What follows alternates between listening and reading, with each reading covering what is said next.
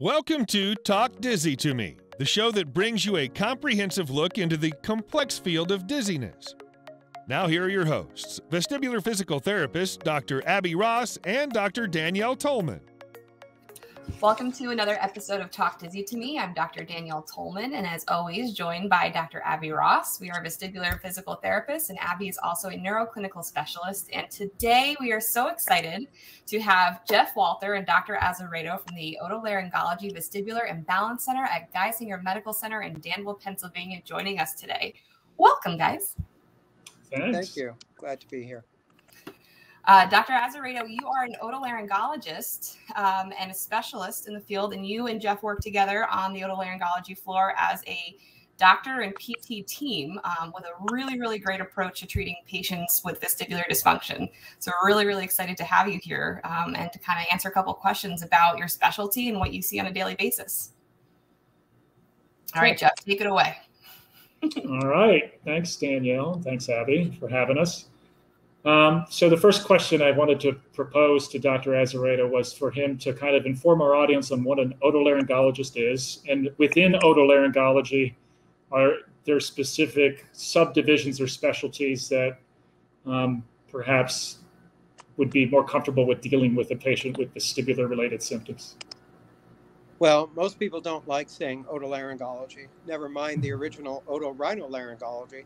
So we're mainly known as ENT.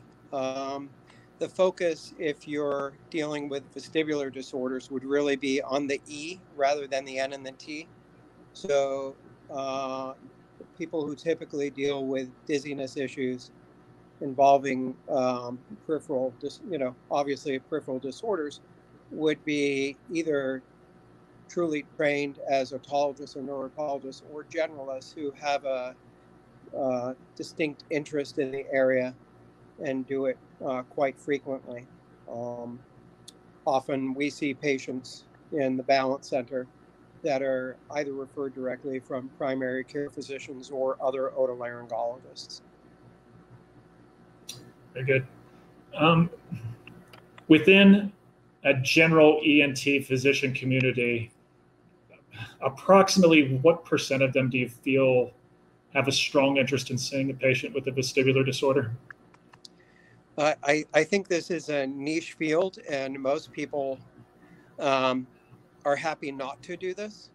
But I would say, certainly if you're trying to refer a patient, I would be conscious of sending them to someone who typically does see them and has the infrastructure to be able to take care of them in terms of equipment, and not necessarily a balance center per se, because that's a unique situation to have for a lot of community hospitals or private practices. But you definitely want to see that they've seen dizzy patients before, and and if when in doubt, ask around to your colleagues on where they've typically sent patients to ENT in the past. Sure.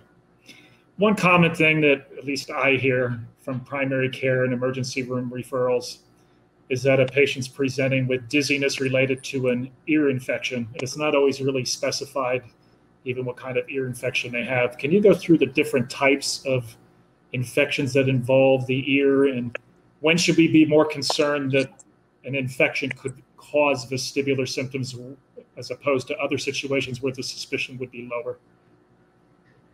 Well, to start, you would divide the ear in a simple fashion as either shallow to the eardrum, the middle ear is deep to the eardrum, and obviously the inner ear constitutes the organs of hearing and balance.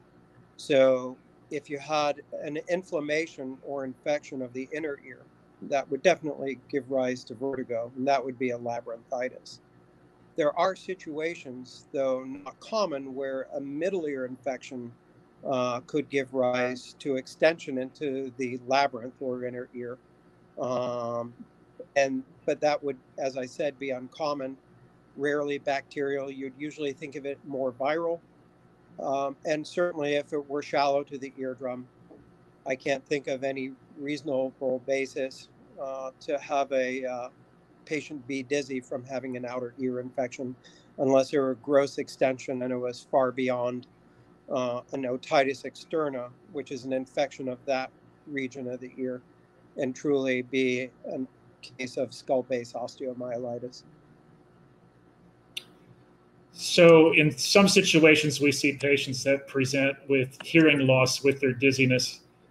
Are there some bedside tips you would offer to help a therapist distinguish between whether a patient has a hearing loss related to their middle ear, or what's called a conductive hearing loss, versus a sensory neural hearing loss, and some concerns you have with either?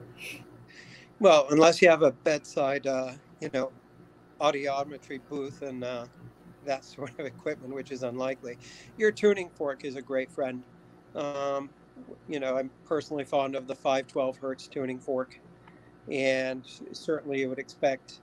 So as a backup, I would recommend everybody have one if they're dealing with dizzy patients, and being able to discern whether a patient's hearing loss, if they're complaining of it or you're finding it, is more likely or not to be conductive versus sensory neural.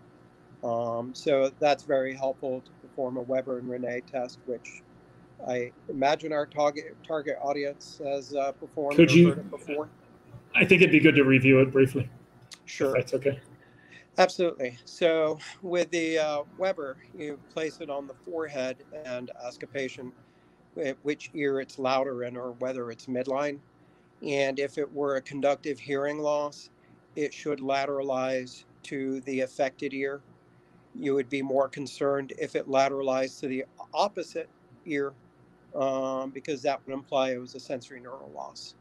And the Rene is you place a tuning fork in front of the ear and then put it on the boniest spot you can find overlying the mastoid, and essentially ask the patient which is louder, A or B, A being in front of the ear, B behind, and that would help discern a degree of conductive loss.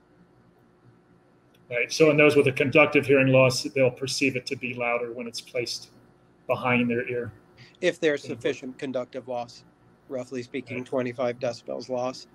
And if you don't have a tuning fork, which I've mentioned to our residents, if they're on the floor and oh, by the way, I have hearing loss, or I discovered with the miracles of telemedicine during COVID, and you're talking to a patient on a screen who inconveniently does not have a 512 tuning fork at home. Which everyone should have. What's that? Everyone should have one, but go ahead. I do personally feel this way, but I admit I have a bias here, Basically, I have them hum in the ear. If they say, I can't hear in my right ear, and I have them hum, if they hear their humming in their right ear, it's comforting because that would be associated with a conductive loss. That's if all else fails, you can always ask a patient to hum. I like that. Yeah.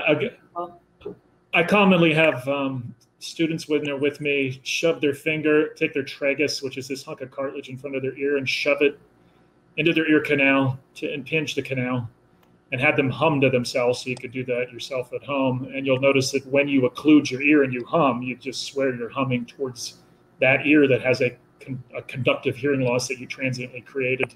So that can kind of help drive that point home. So it is really helpful for phone triage, like Dr. Azeredo just mentioned. And it's a great trick anytime you have a gathering of, socially distanced people. Well, it's good even if you're not fully equipped. If you're a PT at bedside and you don't have an audiologist on hand, across the hall like Jeff does, it's nice to be able to have that in your back pocket to at least screen your patients and then recommend that they go see somebody if you're seeing them first line of defense. So having that screen in your evaluation, I think, is really, really helpful, not only just for bedside evaluation of the dizzy patient, but anybody in general who might need to get corrective hearing aids or anything along those lines. One other helpful bedside test is just checking to see if hearing is intact, a finger rub, because correct me if I'm wrong, Dr. Azeredo, but I think a finger rub approximates like a 4 kilohertz frequency stimuli at about 30 decibels. So you can see if hearing is intact, a finger rub, left versus right. It's just a gross bedside screen. Yeah. as a word of warning, make sure you rub with the same vigorousness on both sides and the same distance away. You know, having it 1 inch away and then a foot away is not very accurate. Right. Yep. Good point. Are there any red flags that therapists should keep in mind if they do perform an otoscopic exam on a patient? So some potentially concerning things they could see with an otoscopic exam that should warrant referral to an otologist? Yeah, I would start by backing up and strongly recommending, if you have an otoscope at your disposal, even if someone's not complaining of an ear problem and you're not suspicious, take a look at their ear. Not because I expect you to find anything, but to get used to what normal looks like and look at it over and over again. Because if you're able to tell the difference between normal and not normal, that's a very important step. One of the most difficult things to discern in a human body is whether or not there's fluid behind the eardrum. And that you would think would be one of the more simple pathologies. I'd also be very cautious to always make sure you document what you see, and equally important, what you don't see. In other words, if you have a patient and they have some wax smeared up against a portion of their eardrum, report it and say where on top of the eardrum it was covering, and say that I couldn't see this portion of the eardrum. Because one of the concerns, and certainly this has happened when Jeff was concerned enough to bring a patient down the hall, in the process of lifting off the cerumen, we see they actually had a subjacent cholesteatoma. So you don't want to say everything looks normal if there's a portion you simply haven't seen. So that's a long-winded intro to saying, if there's something you can't see, have them see an otolaryngologist to make sure everything's okay. Now, do you think an otolaryngologist would be surprised if they had a report from a physical therapist that used an otoscope to look at the patient's, ear canal and eardrum? Would they have an issue with that? I mean, you and Jeff have a great relationship because you guys have worked together for many years and you've established trust. Do you think that, if that was something Abby and I started doing in our clinic, that doctors would be receptive to that? Or do you think they might have a problem with us doing that? I don't think they would. I mean, you're not, and now if you started to try and remove the wax, that would probably be met with resistance. But to, it's just for you will delete this little portion where I'm hemming and hawing, right? Well, no, I think it brings up a good point. We're not looking to diagnose or treat anything that we see. We're merely saying that taking a look at it superficially just to see what either normal is or have any sort of red flags is just a screening process to then refer on if needed. All right, then let me answer it without the ums and hahs. I think it would be welcomed by the type of person you would want to send your patient to. I like that answer. I think it would also reflect well, and over time, I know there's certainly people where initially I was like, oh, that's funny, as an aside, that they would send me a cochlear implant patient. They aren't an audiologist. And some of these people, I realize their acumen is fantastic, and what they send almost inevitably is something that needs to be dealt with. So even if initially somebody were a little bit off-put, they wouldn't be for long, especially if what you were sending them was important to rule out an underlying process. So I like that. One thing that's helped in our practice. Oh, go ahead, Abby. I was going to ask, do you regularly do that in your clinic? Every patient. Yeah, I have to say, I've never been somewhere that has. I didn't used to, but one thing is I work at a multidisciplinary clinic, and sometimes I'm the only patient they see, and I don't feel good about them coming in and out, even if they're there for just BPPV, to have not at least briefly Jeff, scoped their ears. You're a patient, but they're not seeing you, the patient. They're the patient, just so you know. I guess I misspoke. But given the nature of our center, I feel like I don't like to miss things that come in. I don't want to find out 3 years later that when the patient was here, they had a cholesteatoma we didn't see, even though we were seeing them for a different reason. I think one thing that can help too is if you see a patient who has a fair amount of debris in each ear or cerumen, is if if there is a local ENT practice that has PA providers, sometimes that can be a helpful referral to the PA for them to remove the cerumen and screen it. And then if there is a more concerning finding, they would pass it on to the otologist. So that can be a good use of it. I'm talking about a PA that's dedicated to ENT, which we have at our center. Yeah, you guys have a really great, unique setup that I think everybody who specializes in this field wish they had, because you've got everything on one floor under one roof, and anybody that pops up a little bit funky can get a lot more answers that day.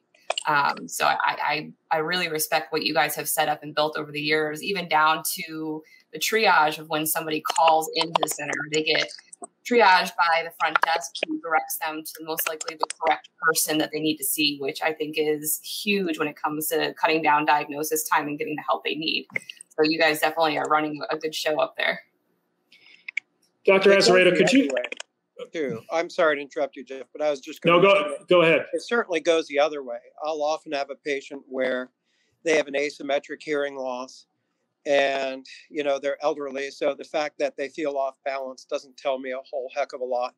And I'll get a vestibular exam, and that will help guide me whether or not I feel it's reasonable to just get a follow-up audiogram in 6-9 months, or whether I'm going to get an MRI. So certainly the benefit is the other way as well, to ensure that patients get as full of an answer as they could within one day within the Balance Center or ENT. Earlier, you had mentioned cholesteatoma, and in just my experience, I've encountered them several times, and they were unrecognized prior to coming into our clinic. Could you explain to our audience exactly what a cholesteatoma is? Because I think the term's a little misleading. And what are some dangers associated with it? Sure. I'll try and keep it simple. But to start with, the name is a complete misnomer. It would mean a cholesterol fat-filled tumor. There's no cholesterol in it. There's no fat in it, and it's not a tumor. So it's strictly an 0 for 3. In baseball, it would be a strikeout. It's essentially an acquired cholesteatoma. For the majority of purposes, starts with a deeply retracted eardrum, particularly in the pars flaccida portion, where it doesn't have the stiffening layer. It's just a epithelial layer and mucosal layer. And once you have a deep retraction of the eardrum, the outer surface sloughing off skin debris, it tends to collect rather than make its way out and become the base of what cerumen is. And once it starts to collect, it starts to function as a cyst of sloughed off skin with a capacity to expand. And as it does, it breaks down the surrounding bone, and in that way behaves like a benign tumor regionally by destroying the surrounding substances. And that would give rise to, as they expand and destroy things, hearing loss, vertigo, erosion of the bone covering the facial nerve, and erosion of the bone separating the middle ear space and mastoid from the skull base. And if infected, it does it faster. So it's an important thing to recognize. It's not a elective surgery. It's a necessary surgery to remove it. There's no medical solution for a cholesteatoma. Can you briefly mention what they look like when you're scoping an ear? What do you see that raises your concern that I need to look at this further? Well, oftentimes the concern is if you have wax hung up on the eardrum, and on the surface, it can just look like wax. So if you see wax accumulated in pars flaccida, like in that superior portion to where the malleus sits, if you're not as comfortable with the ear anatomy, or posteriorly, superiorly, you see the eardrum sucked in and you can't see the base of it, then that would be concerning. If the classic description, if you look at a photograph online or in a textbook, is that it would have a white appearance like you would expect sloughed off skin to. But it's often covered, so you don't necessarily see that when you're just looking at them initially. So I think one of the take-home points is if you see debris pasted right on somebody's tympanic membrane, be more concerned than if you see the debris more peripherally in the ear. It's a simplified way to look at it, I guess. Is there a general progression of cholesteatomas? Is there a certain timeline that you can expect to see symptoms, or is it different from person to person? It's different growth rates. It also depends on, like I mentioned, whether it's infected or not. Infected cholesteatomas tend to destroy bone faster. I've certainly inherited patients who have had them ostensibly for 15 years or so, and they haven't done as much damage as I would have expected. And I've had other people who've had them for 15 years unattended to, and it's eroded through the bone of the skull base, through the posterior fossa, and into the labyrinth itself. So there's no specific timeline. It's not usually a surgical emergency unless you see specific symptoms associated with it, but it's not something that should be let go, and they should be seen in a timely manner by ENT. Okay, let's move on to Meniere's disease a little bit, which, it's hard to encapsulate this in a podcast, but can you just go over some common misconceptions with Meniere's disease, and then also briefly touch on treatments that are available for Meniere's disease that an otologist would commonly offer? It's easiest to kind of consider how many things mimic Meniere's and how many things people think can cause Meniere's and have literally nothing to do with it. I've certainly had patients who've been told that their sinus infection, should they actually have one, is the cause of their Meniere's disease. And that's really not possible. I've had people who've had BPPV and they've been told that they had Meniere's disease. Those are things that should be more obviously, not causative or associated. At the same time, the big overlap would be with a vestibular variant migraine. And there are some people who can obviously have both, but I definitely have come to believe the statistic I learned as a resident, that the actual proportion of people who have Meniere's versus those who've been tagged as having Meniere's is probably about 1 in 10. See many people diagnosed with it peripherally in their charts. You ask them, who diagnosed this? What were your symptoms? Like, oh, well, I was dizzy when I bent over. It's like, okay. So commonly overdiagnosed, commonly misdiagnosed, and it can go hand in hand with other different types of vestibular dysfunction, like vestibular migraine or a secondary form of BPPV. BPPV as well, sure. I mean, I was almost biting my tongue when I said it wouldn't be associated with BPPV because, of course, indirectly, Meniere's sufferers are more likely to have BPPV. But I mean, literally mistaking BPPV and Meniere's disease. As far as, does that answer?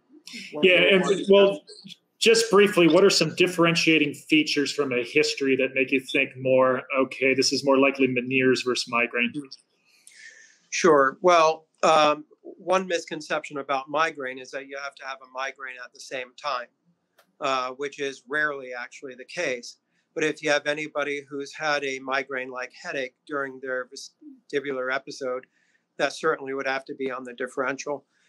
You wouldn't expect somebody who has vestibular variant migraines to have associated audiologic symptoms with their episodes or unilateral audiologic symptoms independent of their episodes that you would expect with Meniere's disease, the oral fullness, the tinnitus, the low frequency hearing loss. With Meniere's, obviously, you would expect those and you want to see fluctuation in that hearing loss, at least early on in the course of the disease. The intensity is often fairly different. You would expect it to be much more intense and debilitating with Meniere's disease, and certainly bothersome, but rarely debilitating or as debilitating if someone was having a vestibular variant migraine. And the problem is, of course, the sweet spot in the overlap in terms of length of attacks, they're very similar. So it's a common sort of dichotomy of which one is it when a patient hasn't fully bend into a particular diagnosis, and it's early on in the disorder. And that's where audiological testing is really important, correct? To be able to have a track history of looking at this patient over time and monitoring audiograms and whatnot. Oh, absolutely. And the obvious is the vestibular testing, with the irony being that early on in the disease, in between episodes, certainly a V&G at least can be totally normal, and nonetheless they have Meniere's disease. Okay. What are some common treatments that are employed for Meniere's disease that a patient may encounter from an otologist? Sure. I think the vast majority of people would start patients off with lifestyle modifications, the most common of which would be a true low-salt diet, which, depending on where you live, may be quite difficult for the patient if they're used to a very high-salt diet. And usually a diuretic, typically Diazide, with a rough estimate that 2/3 of patients will do well enough with a combination like that they don't need further treatment. And of course, the end goal of treatment is the cessation of attacks of vertigo. So you do what you need to do to stop the attacks and keep it at that. And since you don't know if it'll ever kick in again, or certainly whether you could have a quiet period in the course of the disease and it be an epiphenomenon that you started them on a low salt diet and they got better, you tend to need to follow these patients for the duration at least once a year or so. If that's not successful for the 1/3 or so who fail, as a lot of people have taken to using intratympanic steroid injections in the affected ear. Clearly in this situation, you need to know which ear is involved. Otherwise, if you pick the wrong ear, it wouldn't have much benefit. At this center, I certainly inherited a lot of patients who are on histotrol, and the PO version of that is beta-histine or CERC, used often in Canada and in Europe, to oddly similar degree of success in looking at the numbers of people who didn't need further treatment that I inherited here in Danville.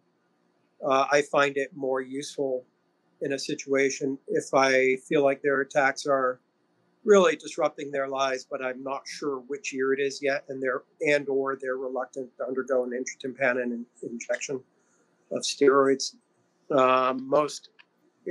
Losing traction, I would say, but still used quite often, is intratympanic gentamicin injections, which has a higher success rate than either of those two treatments, depending obviously on which study you read. It's a significantly higher percentage, and that would be functionally the last medical step that you would take. The other options for treatment, which in the modern era are really not common relative to 20, 30 years ago. Others would be surgical options. We'll move on to, I just wanted to briefly talk about superior canal dehiscence. Can you briefly review the common symptoms patients have with that and what the management of that disorder would be? So what are some things therapists should listen for to hone into that disorder? And then just briefly, how is it managed?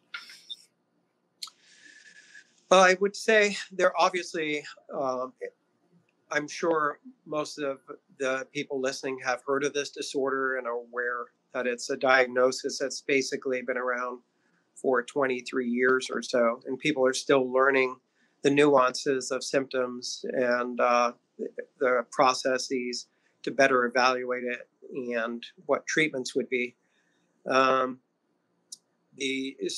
more common symptoms include autophony, increased appreciation of visceral noise. On an audiogram, you get this pseudoconductive hearing loss on the affected side or sides. The symptom-wise, you get some patients will feel quote-unquote dizzy with loud noises or with bearing down. Wearing non-rubber soled shoes on a linoleum floor, I've had patients complain it reverberates up to their ear. They feel like everything's hollow. Their ears feel plugged up. It can be an extremely annoying smorgasbord of symptoms. And not everybody has all of these, but among the more common are the autophony and the oral fullness. Briefly, the mechanism for the disorder and then how it's managed. Sure, it's a third window disease. It's basically functionally you have two functional windows to get energy in and out of the inner ear through the oval window and the round window. And when you have a dehiscence between the superior semicircular canal and in the skull base and the intracranial space, you have a third way to get energy in and out of there functionally. And that, through complicated series of reasonings, gives rise to the symptoms that people experience. And management? Well, unfortunately, there is no medical management. It's strictly a surgical problem. In my experience, probably about half of patients, maybe slightly less, it bothers them sufficiently where they want to proceed with a surgery to basically plug and cap the dehiscence. And I think that's fairly universally true.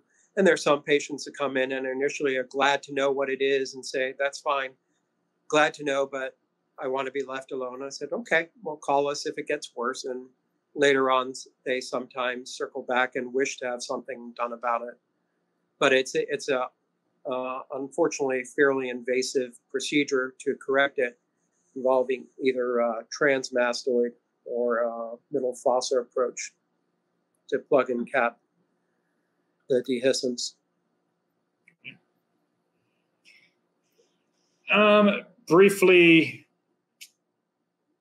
vestibular schwannoma, when should a therapist be concerned about that? When is therapy appropriate for it? Just some comments on it. That last question, I actually think you'd be more appropriate to ask the question than I, but okay. When would you be worried about it? Anytime there's an asymmetric hearing loss, it should somewhere enter the equation of possibilities. Even in a patient who is reliable and doesn't feel like they hear in one ear well at all, and yet their audiogram doesn't really support that well, that actually is quite concerning for a retrocochlear lesion. But asymmetric hearing loss, a unilateral tinnitus, particularly in terms of vestibular symptoms, somebody who has vestibulopathy without a prior crisis event and has slowly worsened over time, plus or minus the same time frame that they've had the hearing loss, would definitely get one's hackles up and should be referred. Right. When we talk about a vestibular crisis event, that means an attack of vertigo with nausea and vomiting and debility. So when you have a patient who just has a unilateral vestibular loss but has no recall ever of having an acute attack of vertigo, that at our center is one of the concerns for investigating for these. Although even in that subsection of patients, we don't find them that often, but I think it's concerning enough that we look for that. With an audiogram, are there any specific traits of an audiogram that make you more concerned that a patient may have a vestibular schwannoma versus not? Pure tone versus speed. Sure. Obviously, if, as I've told you, when I trained, and since about 20% of my training was out of VA, if I got an MRI on every single patient at asymmetric hearing loss, it would totally bankrupt the system, because they all do, because they all fired rifles and they're all veterans. So you try and have a clinical picture of this patient and the amount of hearing loss, whether it makes sense. And it's either way, it wouldn't be something I would ignore. I would either get follow-up audiograms, or if I have more concern, or if the patient has underlying concerns and just wants an answer, I would get an MRI. So it depends in part in terms of the hearing, where in the range it is. An asymmetry at low frequency will bother me a lot more than that same relatively mild asymmetry in the noise range of hearing loss or presbyacusis. Additionally, I think what you were getting at, which is well known but less common, is if you have a mismatch between the pure tone audiogram and the speech to scrim scores, that would get your hackles up that it's a retrocochlear lesion. And there's a specific type of MRI that you would order to look at this a little bit more closely. Is that correct? Right. What I wouldn't want to have happen is come in with an MRI of the brain without contrast, because that essentially won't answer the question. The benefit of an MRI is that we get very fine detail, but that's best served by getting an MRI of the internal auditory canals with and without contrast. How helpful is a CT? About as helpful as spraying Windex on the ear.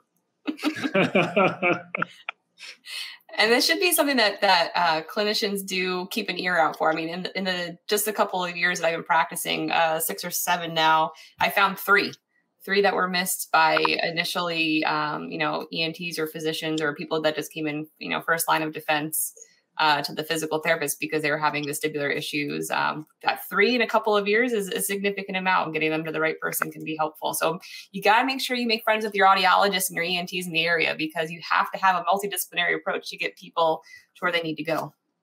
To answer your question honestly, Jeff, a CT scan isn't nearly as helpful because the resolution to be able to see a vestibular schwannoma is such that it would already have to be medium to large before you would likely be able to see it.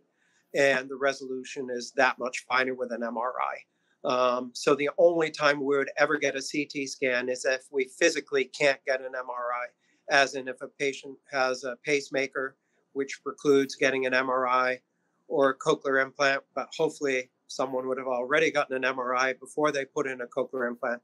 But basically, that specific reason why they have something inside them that precludes us getting an MRI. So we're stuck getting a CT scan, and if their hearing isn't bad enough yet we get a site of lesion AVR. We go back in time to before MRIs were as good as they are. Right.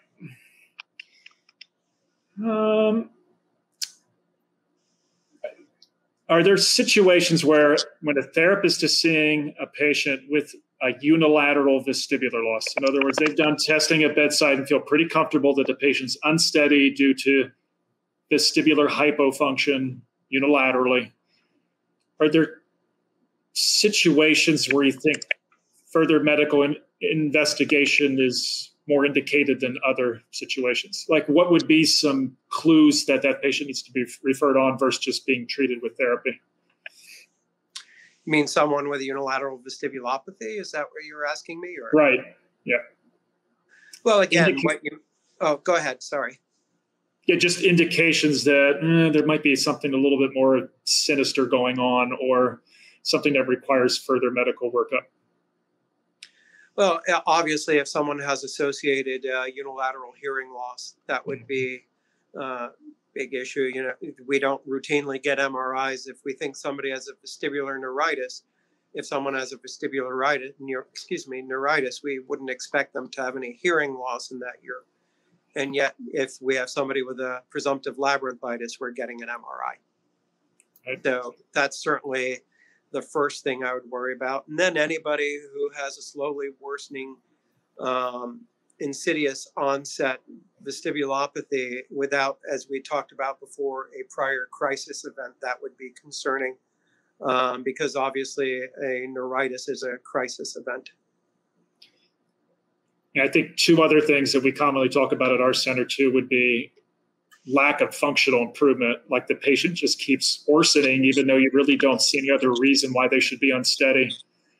And then a third one that I think therapists should be aware of, especially with schwannoma, is if the patient's complaining of exertional vertigo, brief episodes of intense dizziness with exertion. There's a very useful test called a hyperventilation test. And if you see hyperventilation induces nystagmus beating towards the side of the hypofunction, that would be another reason you might want to consider referring that patient out, even though they just appear to have unilateral vestibular loss. All right. Well, I think I hit on the questions I had, Danielle. Do you have any other questions for Dr. Azeredo? Well, first of all, how long have you guys been working together with a multidisciplinary approach at the Balance Center? When did this come about? Because I think it's really important to hammer home the importance of having a multidisciplinary approach to patients, because very rarely is somebody just going to be able to, you need to have multiple people looking at this in order to give people the help that they need, it seems like to me. So how long have you guys been working at the Balance Center, taking this multidisciplinary approach? When did this all get started? Jeff? Sure, I'll take this one.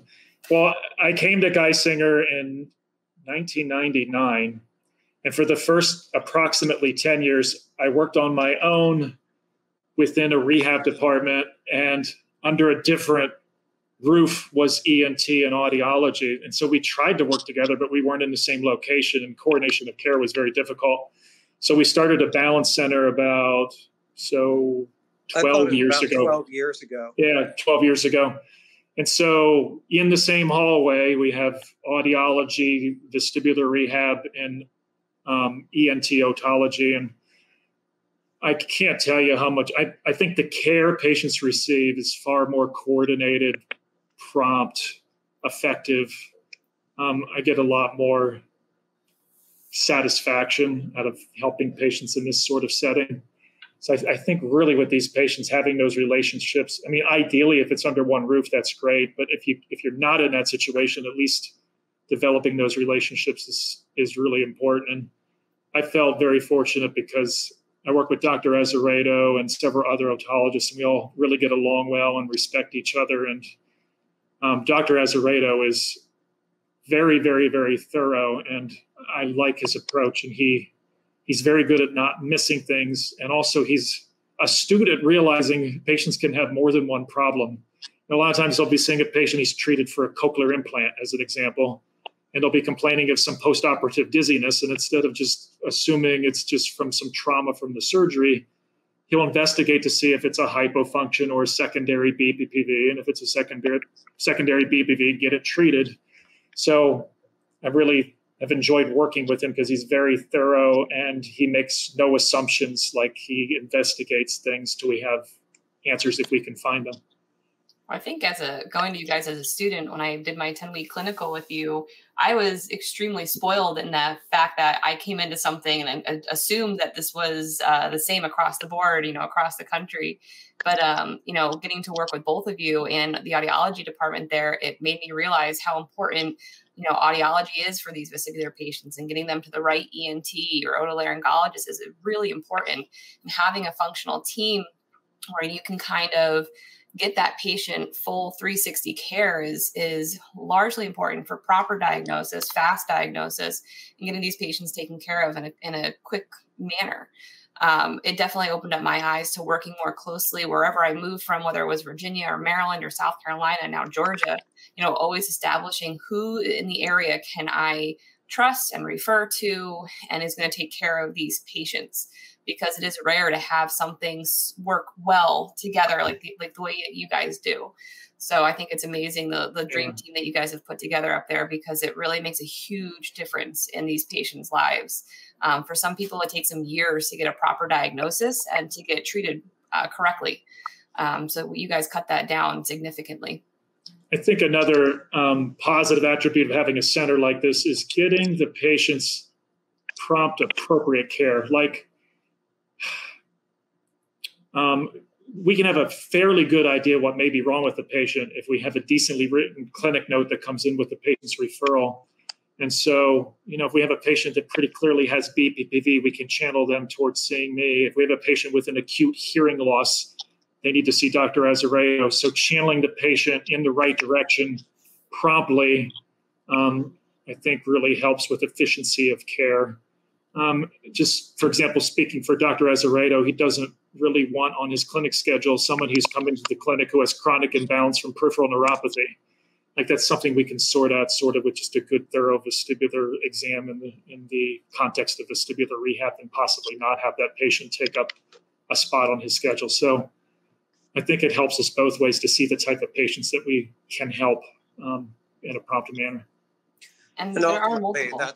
I'm sorry. Go ahead. No, go ahead, doctor. Sorry. Ultimately, it's just better patient care because a patient's frustrated if they come to see, an ear surgeon, and the ear surgeon basically says, well, your problem's not your ear. And they're like, well, they don't care. They just want to get better, or at least know what the problem is. So it's nice to have things more streamlined for the patient's sake. Ideally, also, we would have a neurological wing that would deal with central etiologies, have that be a more obvious pathway. But that would be something to build on in that situation. But I think the other benefit is if there's something as simple as come in and the VNG doesn't look right, we can have it changed, or we can talk about it and see whether we want to repeat it that day rather than have it be sent out and then another iteration of visit and patients drive, which can be quite a distance. So again, getting back to better patient care and feeling like they get an answer faster than they might in other situations. Fairly, this can be duplicated, even if people aren't under the same umbrella. It's just requires more communication and a bit more time. Yeah. You find a lot of these balanced centers where there is a multidisciplinary approach just in larger areas or teaching hospitals. Like there's one at MUSC up in Charleston. There's Chicago. There's Atlanta. There's some in LA. Some of these bigger cities have them, but people don't have that access to care, everywhere. So telemedicine has definitely helped with that. But I think also educating clinicians like vestibular physical therapists on how to build a team and improve communication between different disciplines in the field is important to help their patients. So I appreciate all the work that you guys have put into what you've created, and especially taking the time to talk with us today. I think this is going to be a great episode that people are going to be very excited to listen to. Well, thanks for having us. Nice to see you. Congratulations. Thank you. And you guys are welcome back anytime. So I'm hoping we'll get you guys back on a future episode here, not too far away. Okay. Thanks, Danielle. Thanks, Dr. Ezra. If you're interested in finding us on social media or the web, you can visit www.vestibular.today for more resources, including testing, treatment, and educational videos, blogs, continuing education classes, and resources including clinic equipment recommendations, suggested tests, and BPPV treatment charts. Search Vestibular Today and Balancing Act Rehab on all social media platforms, including Facebook, Instagram, Twitter, and YouTube. Also, be sure to check out Balancing Act Rehab at www.balancingactrehab.com, especially if you think you would benefit from vestibular therapy. We are your girls. The information on this podcast is not intended to replace the care provided by your qualified health professional or to be a substitute for professional medical advice, diagnosis, or treatment. Always seek the advice of your physician or other qualified health provider with any questions you may have regarding a medical condition. Never disregard professional medical advice or delay in seeking it because of something you have heard on Talk Dizzy to Me. Please contact us at Balancing Act Rehab if you think you could benefit from vestibular therapy.